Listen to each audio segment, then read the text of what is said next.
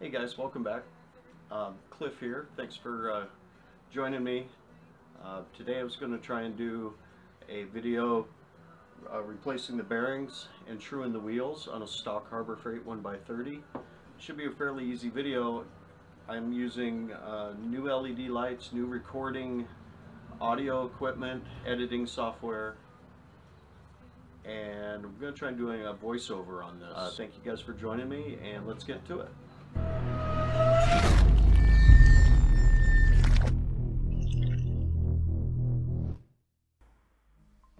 Okay, jumping right in here.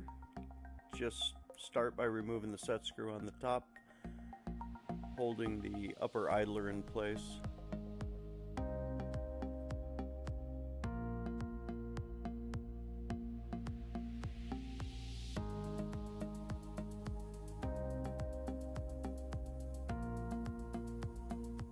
I seem to have got pretty lucky on this one. The idler just popped right out. I'll take it over here to the vise, bang on it for a while with a hammer. I used a rubber mallet, try not to damage it. The bearing and the whole thing came out as one assembly. I ended up putting a socket back in to knock the whole thing out. Try not to damage the bearing.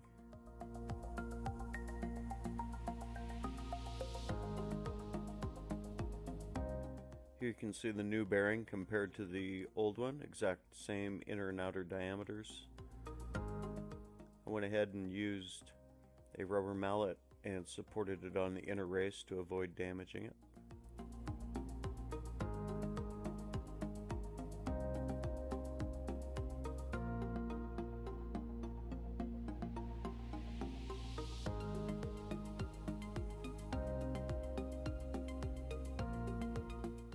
Then I just used the vise to press fit it into place.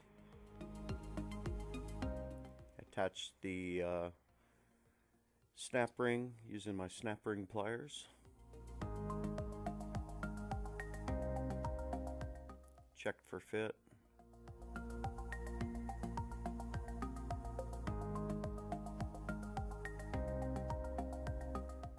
I'm going to go ahead and remove the back assembly here, and this is where it gets a little tricky.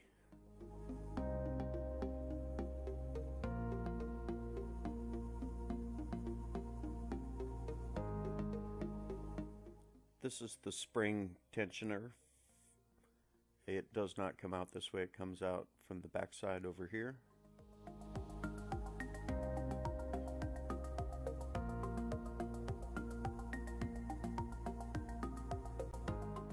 Remove the little E-clip. I got really lucky. It was so rusted that the spring didn't shoot the washer off into the driveway. This thing is just gross. It's so rusted up. We'll get it cleaned up though. Basically just going to remove all these little parts and then we'll get to the tricky bit.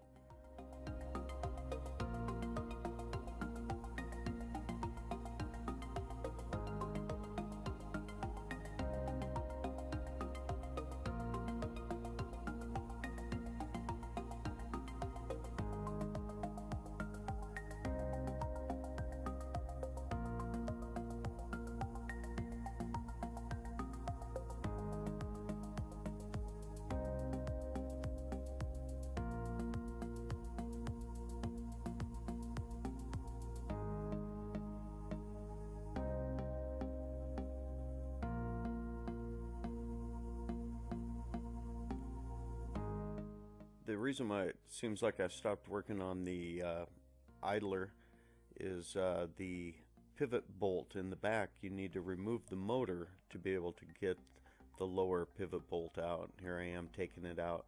When I reinstall it, I'll switch it around so that you can just have the nut on the back and the bolt goes through, and that will allow us to do things in the future without having to take the motor off.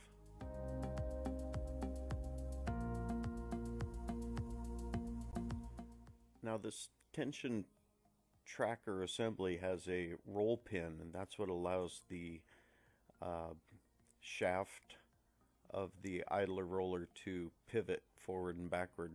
And so I had to get that pin out. Of course, that's the one tool I can't find in my box, so I tried to use an Allen wrench, beat on it for a little bit. I was able to get it out.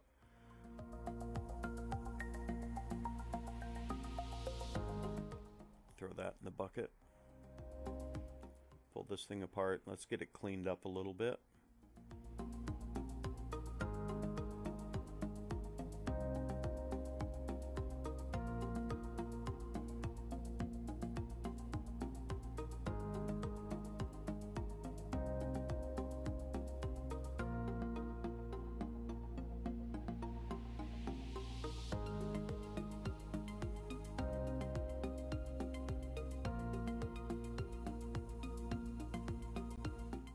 Okay, here I got my idler roller mounted in my drill press.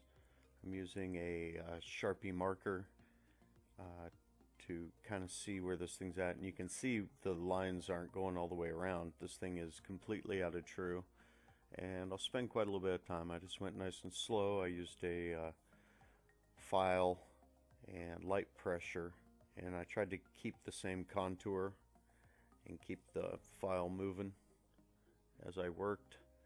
And then I'll stop here in a minute and we'll take a look, and you'll see just how much more needs to be done.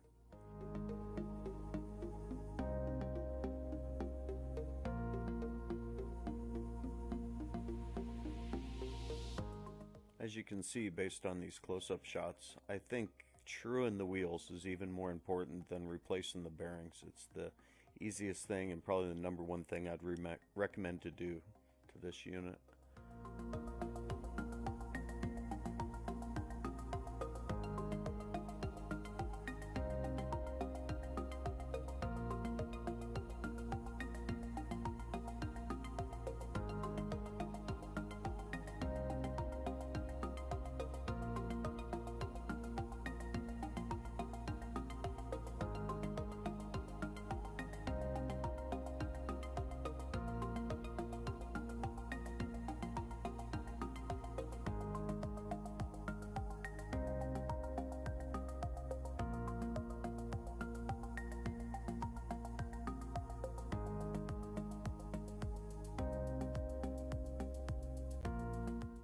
Just used a straight edge and tried to flatten off just a little bit right at the apex of the crown of the roller. And then I went ahead and switched over and hit it with a little 320 grit. Same sort of thing. One little spot I didn't get, but I'll just leave that. I think the sandpaper will take that out. It's 10 times better than it was.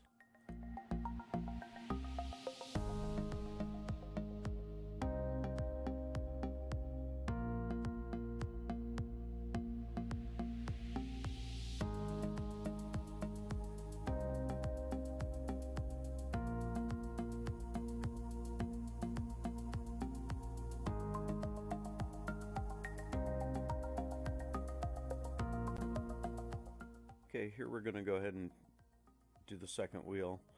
One thing to note, I noticed the bearings seemed like they weren't free spinning, and that's why I'm able to just have them chucked up in the drill press without having it secured. Probably should have went with a bolt and some fender washers and really got them tight, but it will come back later that we'll see. I think these bearings just don't have enough free spin in them, and I'm probably going to end up trying to find something a little different anyways. But for reference, this is still valid.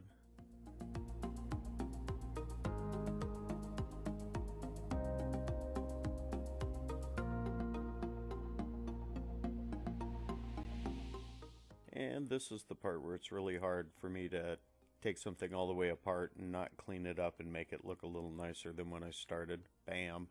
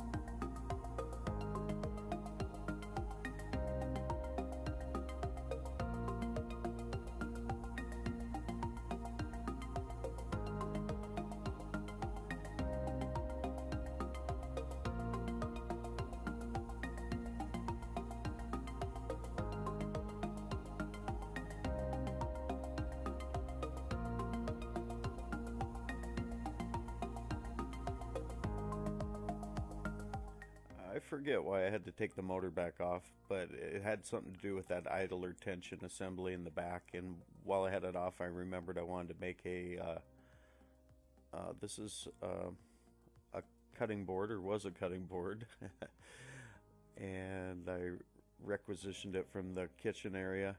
I'm going to go ahead and just make a it makes a really good non slick surface. It's like Teflon or something like that. So I'll make a little spacer out of this and then attach it back on. I put the bolt coming through from inside. First I gotta get this roll pin back in place, our new polished shaft, and a couple things like that, and we'll be good to go.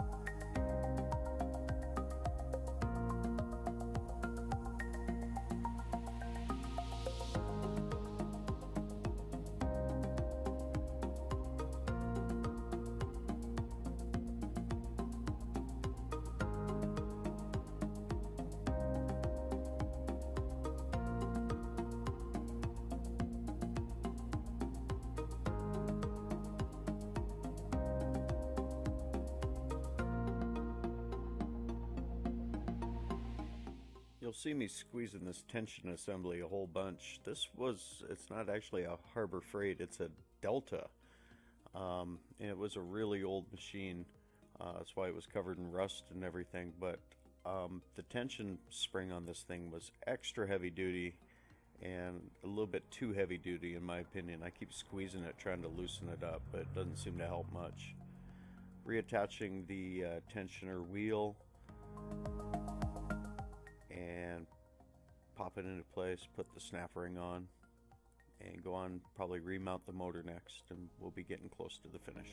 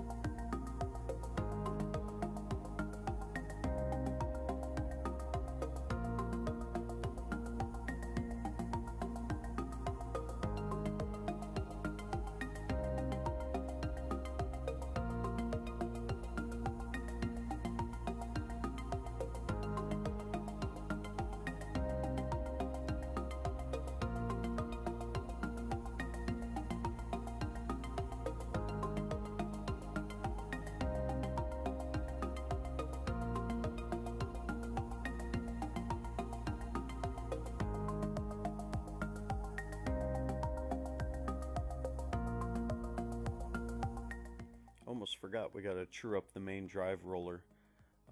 Not sure if this is the best way or the worst way, but it's what I had. I had some carving tools, used it basically as a gouge. Carefully held it in place. I would have liked the support to be a little closer, but I kept the tool angled down and a firm grip on the back and just kept going with it. And this was just as badly out of true, if not worse, than the others.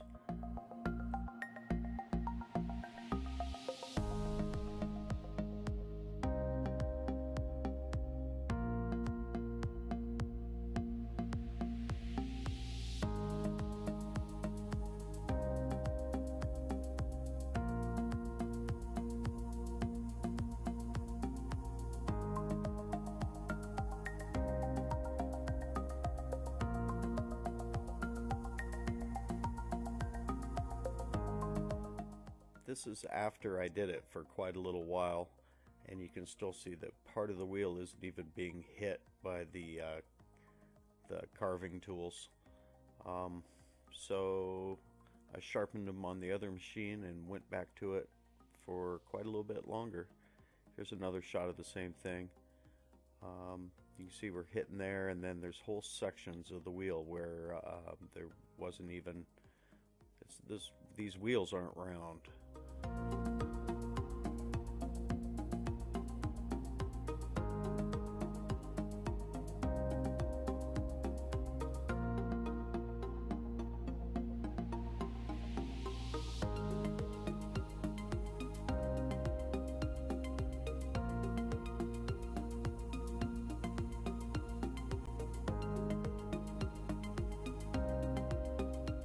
Coming into the finish here, no project's complete without a little decals on it, make it look all super sporty. The thing you should be able to notice is it's still loud because it's a high-speed motor, but it's running much smoother and without vibration.